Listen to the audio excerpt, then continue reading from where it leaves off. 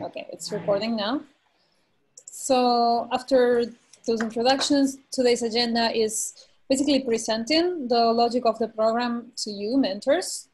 Second time to understand which is the mentor role, which is the scope of the mentor role, which is the program structure, and a very brief overview of the content that you will receive later this evening.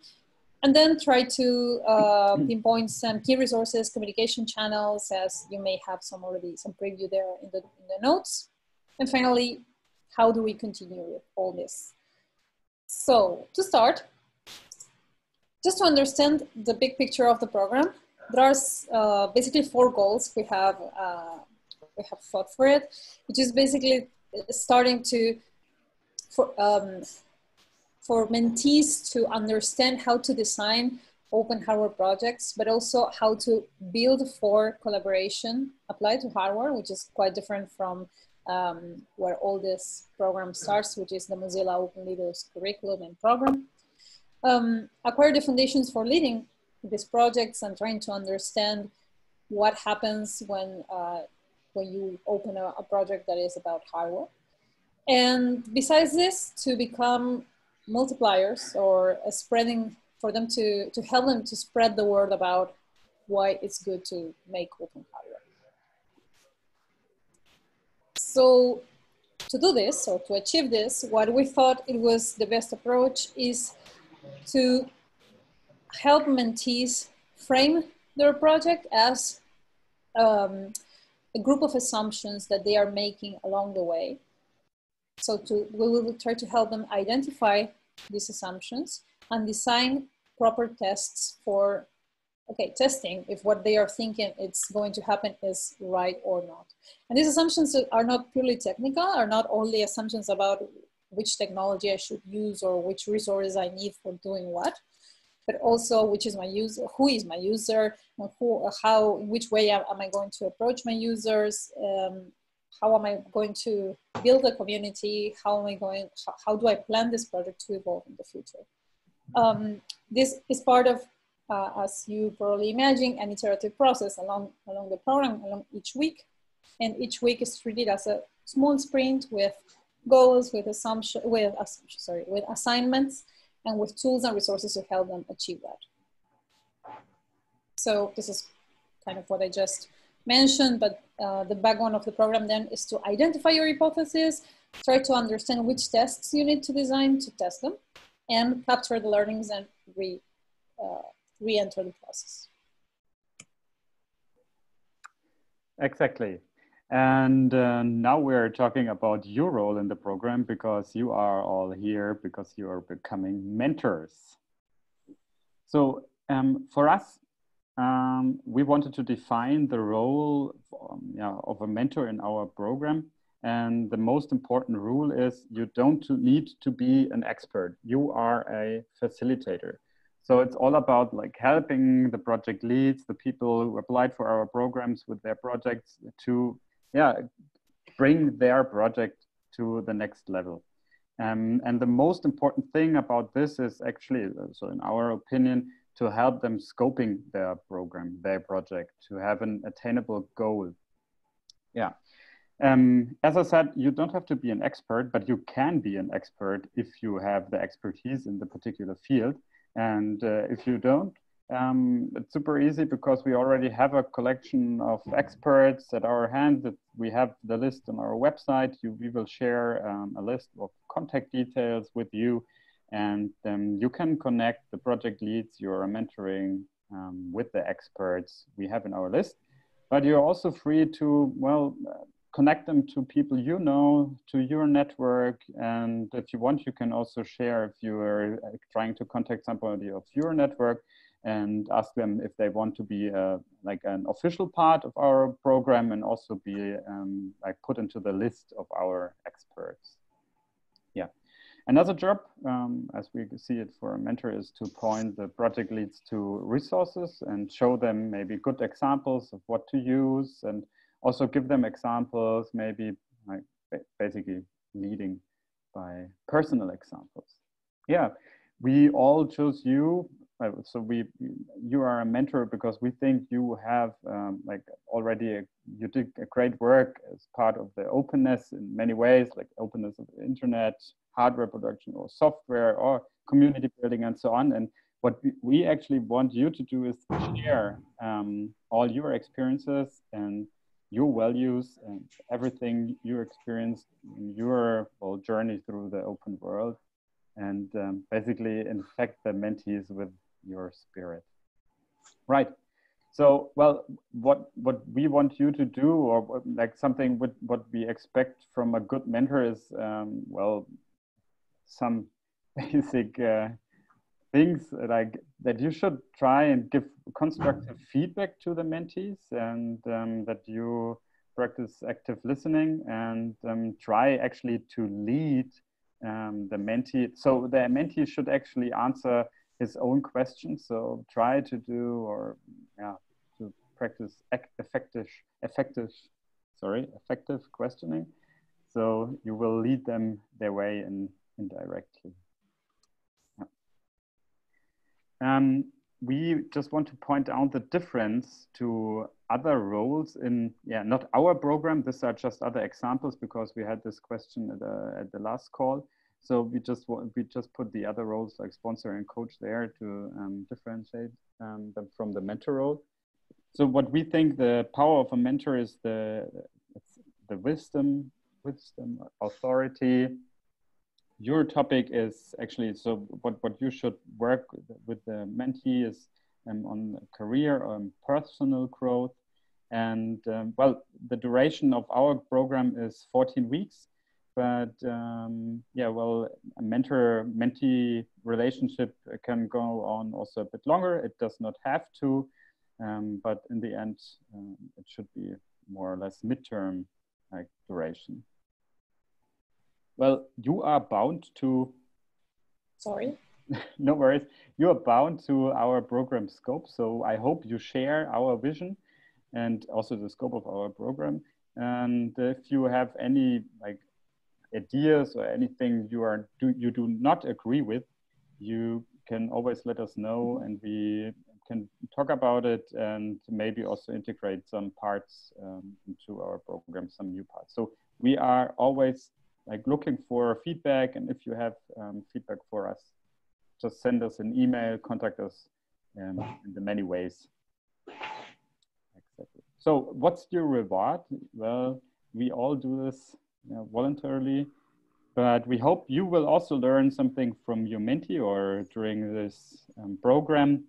And what we try to do is also connect you to other people, other mentees and mentors and other projects, and maybe you can get an overview about like what's going on in the field at the moment. And we can also give you some feedback about your work, and will help you to advance also as a mentor.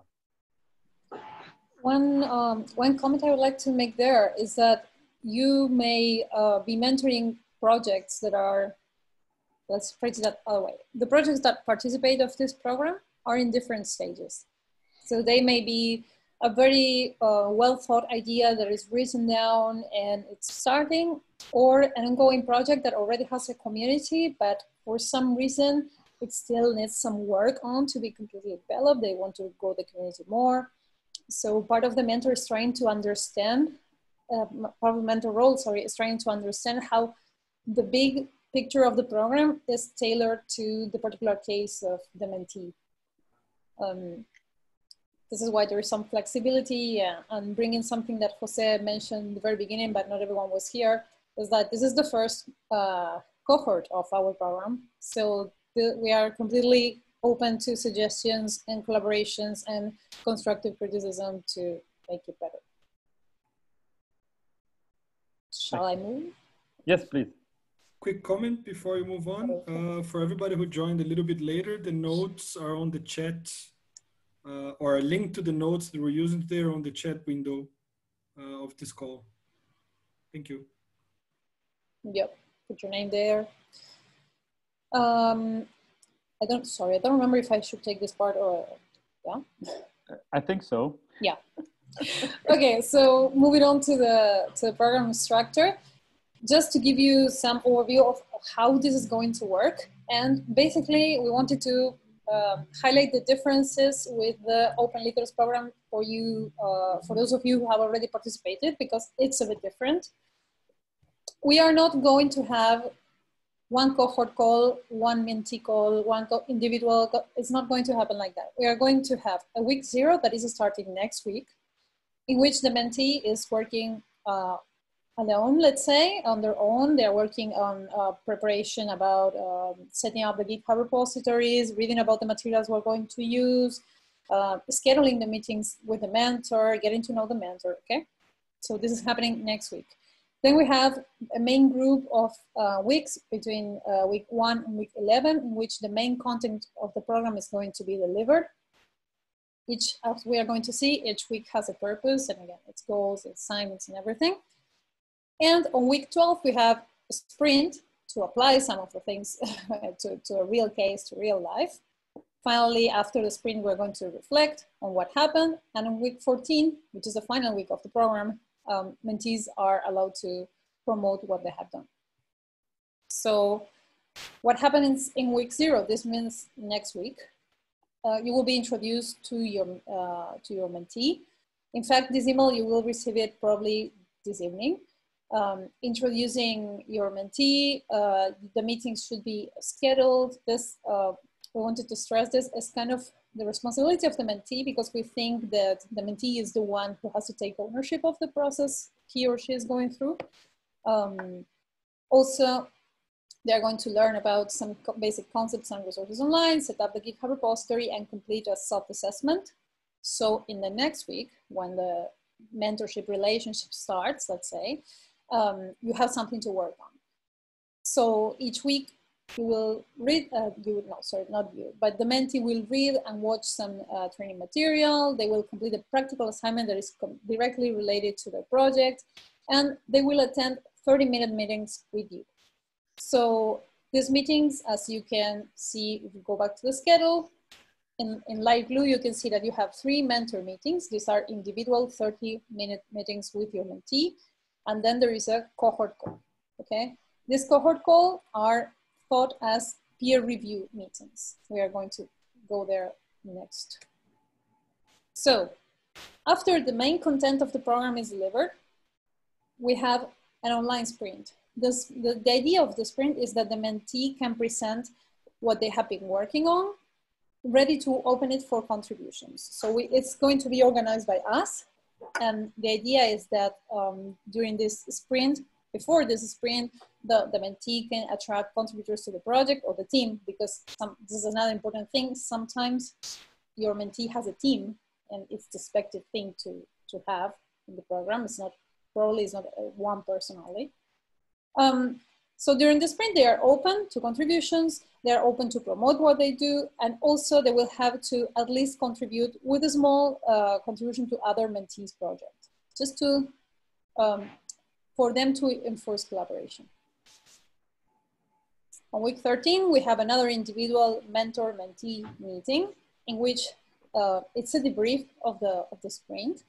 And after reflecting on what happened, the idea is that the mentee starts thinking of, well, after the program, what is going to happen with my project? How can I continue? And something very important for us is that we want them to provide some feedback on their program participation. Which things they found useful, which things not, which things they would do better. And finally, in week 14, we are inviting everyone to provide a maximum 5 minutes demo of their project in any format they want. They can record something, they can set up a website and do a screencast, or whatever they can think of, but maximum 5 minutes. It's a public call, anyone can attend. And the idea again is to promote what they did. So differences between the mentor meetings and the cohort meetings. The mentor individual meetings are based on weekly assignments, and the idea is that you track progress. As Alex mentioned, you connect mentees with other resources, with experts, with communities.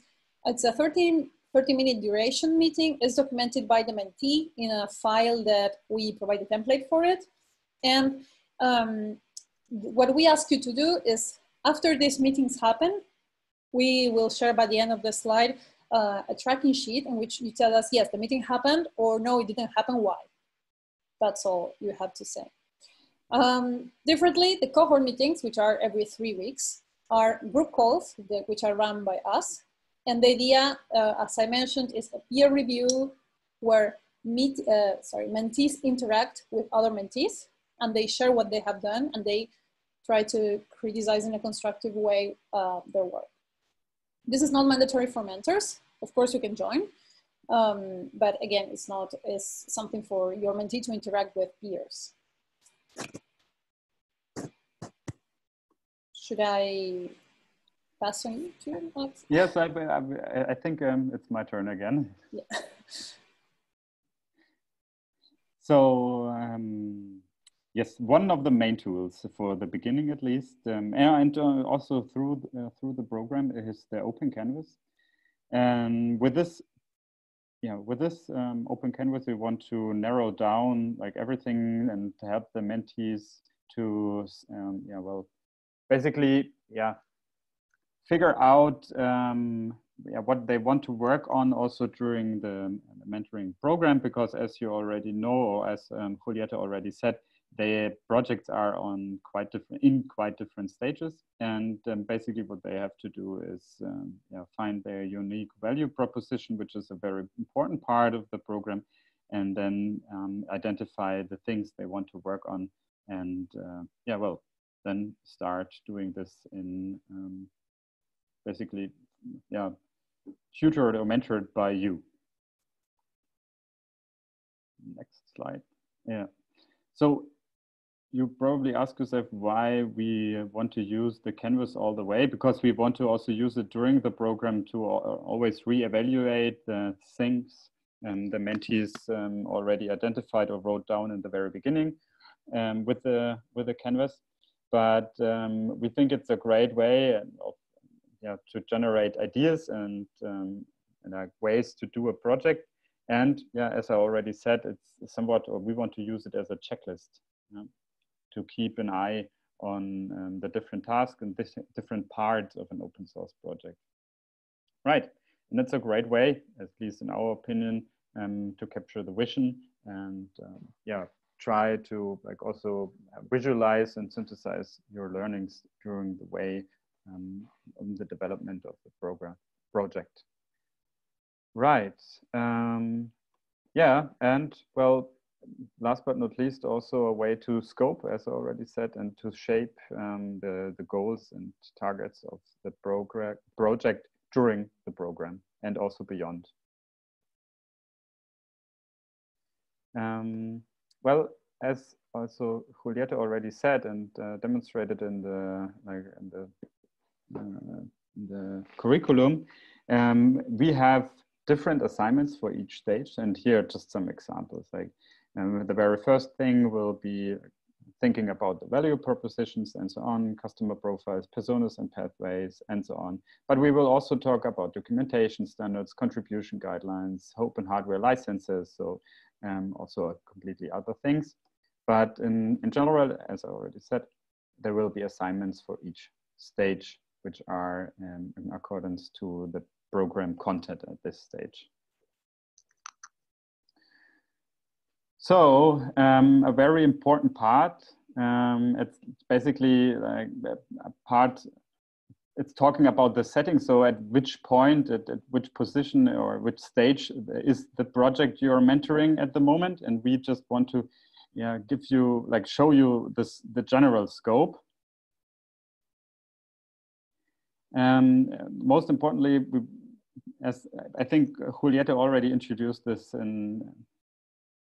the projects are in different stages, and you as a mentor, you have to identify also the stage in which the projects are in and also help them accordingly and mentor them in that way. But we want to point you in that way that the projects usually have, should have a really, I started in the wrong way, but projects, it's not about it's about the program, because we are thinking in a long scale. It's not about the 2 weeks of the program, sorry, not 2 weeks, 14 weeks of the program, but there should be also, it should be scalable, and you should also think about the time beyond the program. Right. Sorry. Well, and with this, we are already at our end, and we want to give you a short summary of what we talked about now during the call. So most importantly, your job is to help the mentee to define the scope of their project for the program for this 14 weeks. Yeah. Every week has a goal, a resource, and an assignment. And we will send the curriculum where we all wrote this down via email to you. And your job is to help the mentees to fulfill basically their assignment, to be there, to monitor this, because they have to do each week a small mini sprint and have a deliverable in the end. Right. Important part is also that, because the sprint is also a main part of the program, the mentees should be oriented also towards the sprint. So basically everything you are doing before the sprint and also after the sprint is for the sprint, like the big sprint, the global sprint. I already introduced this in the very beginning. Connect them to outside resources, to your community, to your network. You can use our list of experts to connect them to other people, but please use also your own network and the people you know. Well, practice active listening and effective questioning to guide the mentors through the program and, well, basically help them to help themselves. You will get weekly emails from us with the content and the respective assignments and to-dos. So you always know what at which stage we are, what the mentees have to do. So you can help them in the very best way.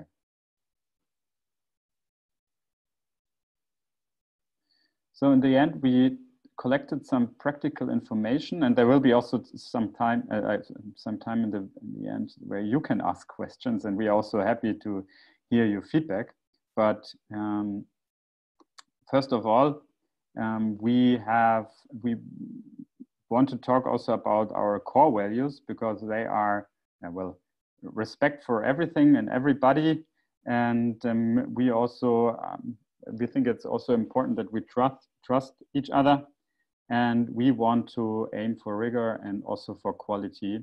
And I hope you all share with us our core values. If you have more to add to this list, please let us know. We have, as Juliette already said, the mentorship tracking spreadsheet, and so the presentation is shared with you via the link in the document, but we will also send you these links again in an email. Right, we have this list of experts I was already talking about quite a lot. And we also have a list of relevant open source hardware related resources. And this is a living list. It's a document in a GitHub repo, in our GitHub repo. And we would be happy if it grows a lot more. And you are welcome to add more things.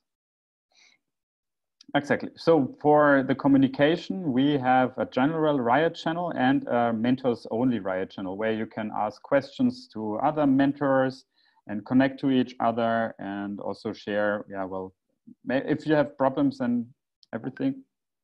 But we can also be, so you can reach us via email. We have this Open Hardware for Me Gmail address where you reach all the four of us. And we also have our Twitter account, which we are glad if you tweet about the program and your experience with it. And last but not least, our website, where we will put also the new information and post the curriculum and other information. A very basic thing that we're still thinking of a hashtag to publish all the activity of the program. Is very difficult because everything sounds horrible. Open hardware open, leaders, I don't know. So if you have any suggestions, you are welcome.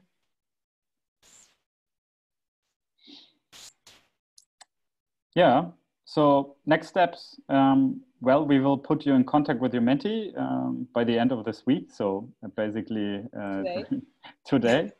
And yeah, please, we will send you also a link to the curriculum, and please review it and give us any suggestions you have and ask any question you have. And most importantly, join us in the Riot channel and start the communication right there. So, are there any questions or anything else you want to add, Julieta, Andre, Jose? No, not really. For me, I think the important thing to highlight here is to try to understand what the mentees want to get from the program, and to use it. When we design the curriculum, you will see this evening when we send it out, is that at least it's 14 weeks, so they cannot do everything in 14 weeks, but just to have the excuse to stop for a bit and reflect on a key idea that we are proposing, and think for a while how that idea applies to the project, and do something so it's fixed by practical doing. Because we put all the things that we think is like a checklist that cannot be missed in an open source hardware project. So yeah. Yeah, I just wanted to add a comment, and it's that the reason why we are using these tools is also because it is very easy to jump into making stuff because you know how to make something, or because you can do something predictable. But the challenge I feel in this kind of projects is how you translate always a vision of a product into technical requirements that then you can build and release, right? And that is a huge challenge for every discipline. I'm a designer, but I think for scientists and engineers, it's always that transition from idea to build, and that the build actually reflects what you have been thinking about and validating. So that's why we are setting up the course in this kind of format. Also, just another thing to add, you as a mentor, you don't have to work like actively on the program, on the project of your mentee. If you want, you can do this, but you don't have to. You are the guide for the mentee through the program. You don't have to work actively, like write codes, design things for your mentee. Is there any questions? Do you have any very concrete or ideas or comments? I have a question about the communication channels. So how many are there, and why have been these things chosen? Is this checklist that you're mentioning, is it a document that will be updated weekly, or is it already a sort of issue that can be copy-pasted and checked? I didn't get the last question, sorry. So for our open leaders, we had this issue that every new project can copy, and there were a lot of tasks that you can check, but it was very useful. We could just see the whole curriculum for everybody in the progress. You can do that. Yeah, like turn the assignments into checklists in GitHub. Yeah, but as a template issue that you can copy, and every project has its own version of the issue that you can progress, and then on comments you could discuss. Also for others, you could discuss these things. Okay. Yeah, that's a good suggestion. I think Andre was writing it down. In terms of communication channels, and we have basically, with the organizers, the email is the most direct thing. There is, and we are using a chat, which is Riot, and we are not using Slack because we tried to move to open source alternatives. We know that this may be difficult at first, but we thought we should start doing it at some point. And other groups are using it, and we can always reevaluate, not for this cohort, but for next editions. The Riot channel has a general channel in which mentees and mentors are all together, and organizers too. And it has a mentors only channel in which, of course, it's only mentors and us. So that's like an instant conversation. Something we didn't mention is that we're not, we have a mentor handbook that we're going to send that has all this information all together, similar to the Mozilla Open Leaders Mentor Handbook. And there you have suggestions for conference tools to use with your mentee. You can use whatever you find useful. We are suggesting for the mentorship notes template that your mentees are responsible of, so they can manage it in Google Docs, but they can also use HackMD or whatever other thing they want to use, as long as it's collaborative notes and as long as they share the link with you and with us. And for social networks, we have Twitter. That's all. We don't have anything because it's already too much work. And I think that those are all communication channels. Yeah, I wanted to add also that the reason why we didn't go for Slack in concrete is because it's blocked for some countries. And also with GitLab, we wanted to work with GitLab because it's open source, but GitLab is blocked, for instance, for Cuba. And we have 3 teams that apply from Cuba, but that can happen with other countries. So there are 2 criteria for selection of tools. One is that there are not some countries that are blocked, and 2, that they're open source. So we have to balance and sacrifice based on the fact that there are not people excluded from the program. I mean, there are GitHub also blocks. I don't remember if Iran or Iraq, but the thing is that we have lots of applicants from Cuba, so it was a bit difficult to use GitLab. So ideally we wanted to host our own repository, but that was a lot of work. So we would try with Git, but this is an open thing that we are monitoring on every round, right? Which are the best tools for the moment? So. Yes.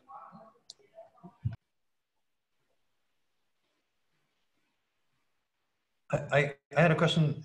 I think like everyone has, you know, somewhat different styles of work and so forth. I was curious sort of like where, like this has a lot of detail and sort of like process theory behind it, that like you have different diagrams and things like that. I was just curious where are the inspirations for this particular style of work? And also, not that I feel like it would be necessary, but if a particular project that I'm mentoring needed a different kind of style or something like that, how flexible are you in that respect?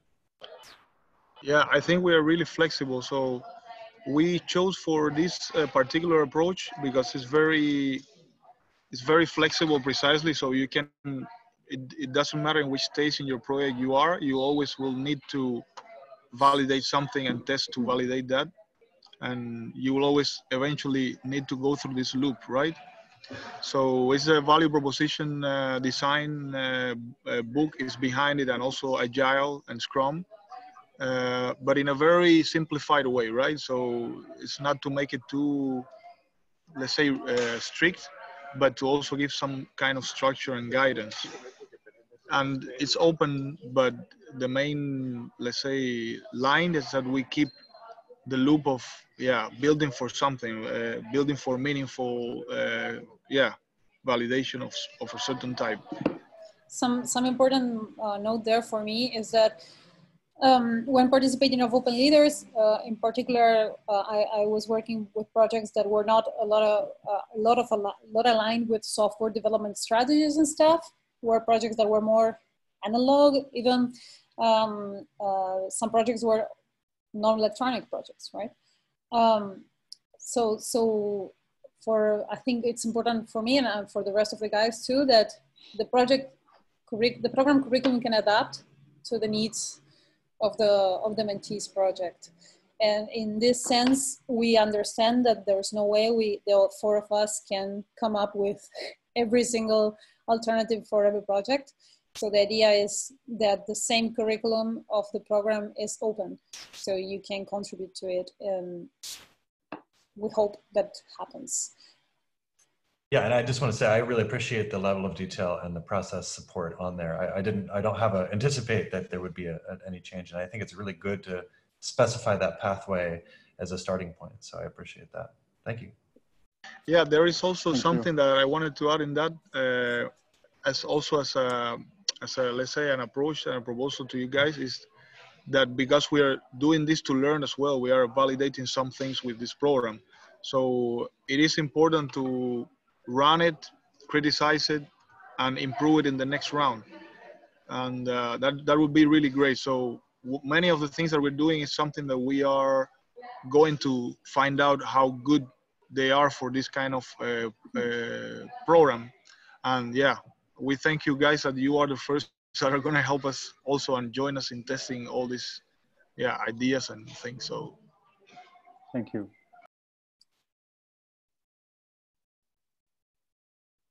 Any other questions, comments? This is an open time for just saying whatever you want to say.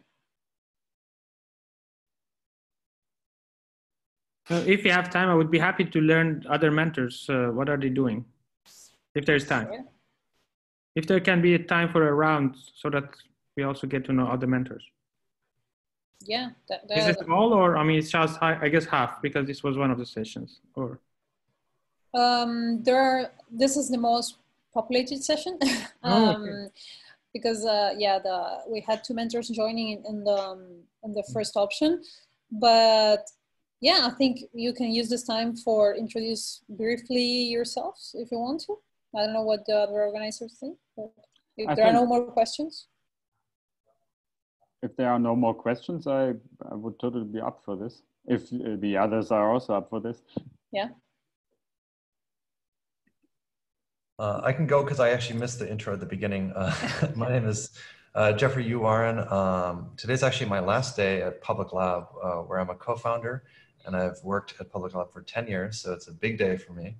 And I am moving on to a bunch of different independent projects. I will still remain involved in Public Lab, but just not as a member of the staff. I think my interests are in community science, so sort of grassroots environmental monitoring and accountability through evidence, like pollution evidence, for example.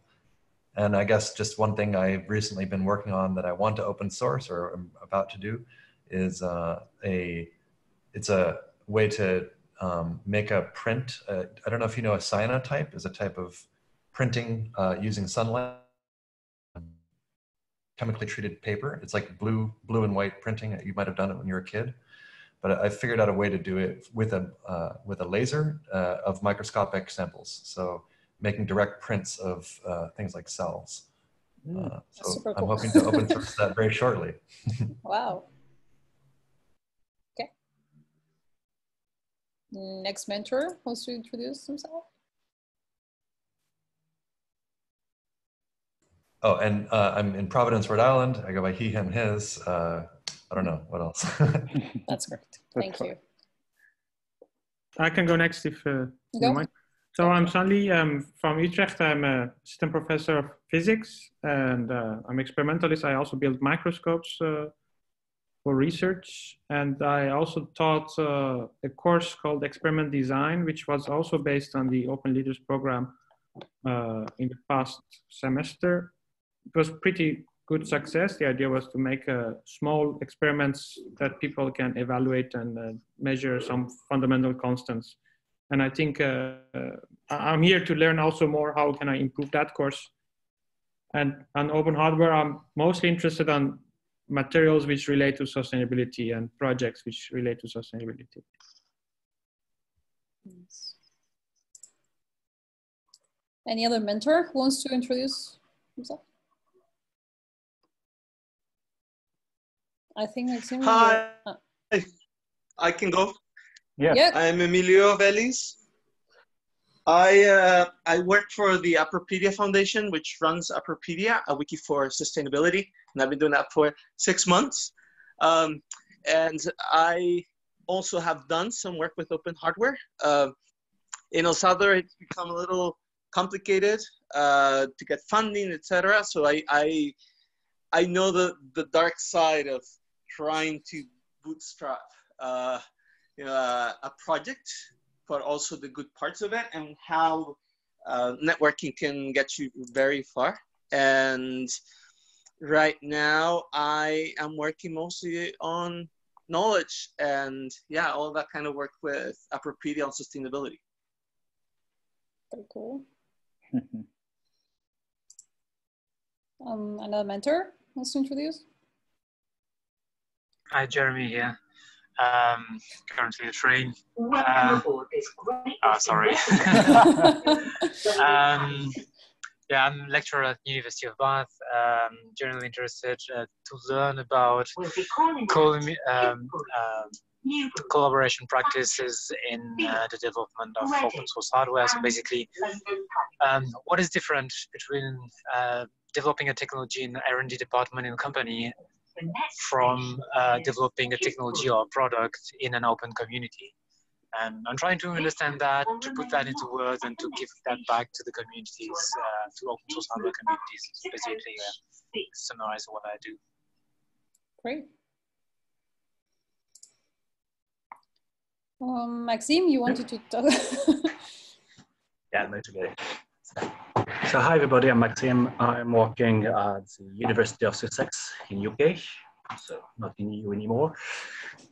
I'm studying neuroscience here, and I'm mostly interested in open science, open source tools and equipment, might be for research, maybe for education. There's a big lack of that, and what I found, at least in my research field, is that most neuroscientists are biologists and they lack the interest or the knowledge to build their own engineering equipment, for example.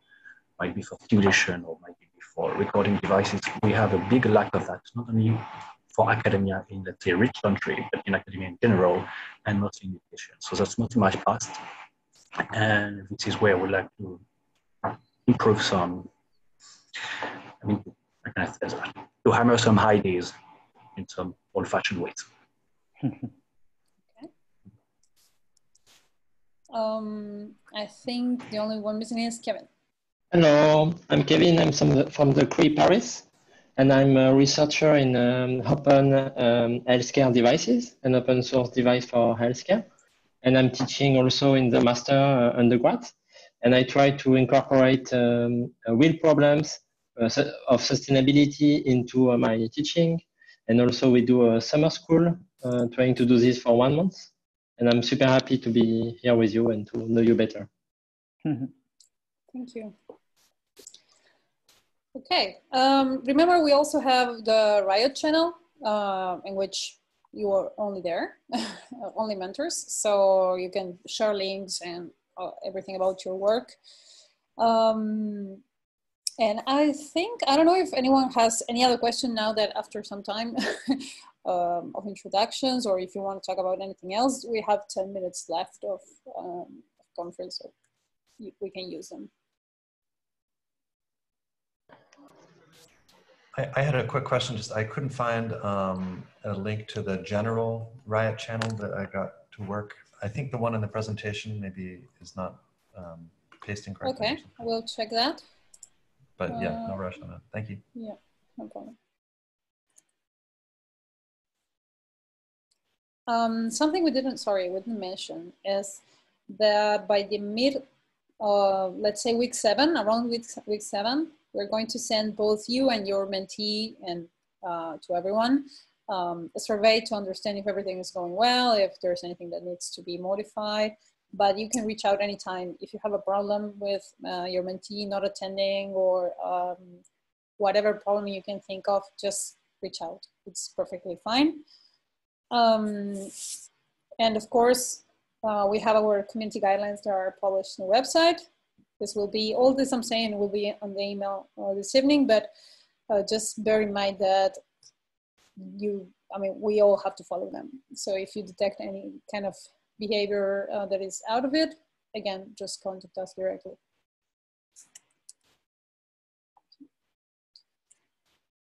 Anything, yeah? Well, thanks very much, everyone. I actually have to run a little early, but it's good to see you all. No worries. It's Great to have you here. And we'll send a recording too if you need to recap anything. Awesome. Thank you very much. Have a great day. Thank you. Bye-bye. Bye. Bye. Well, bye.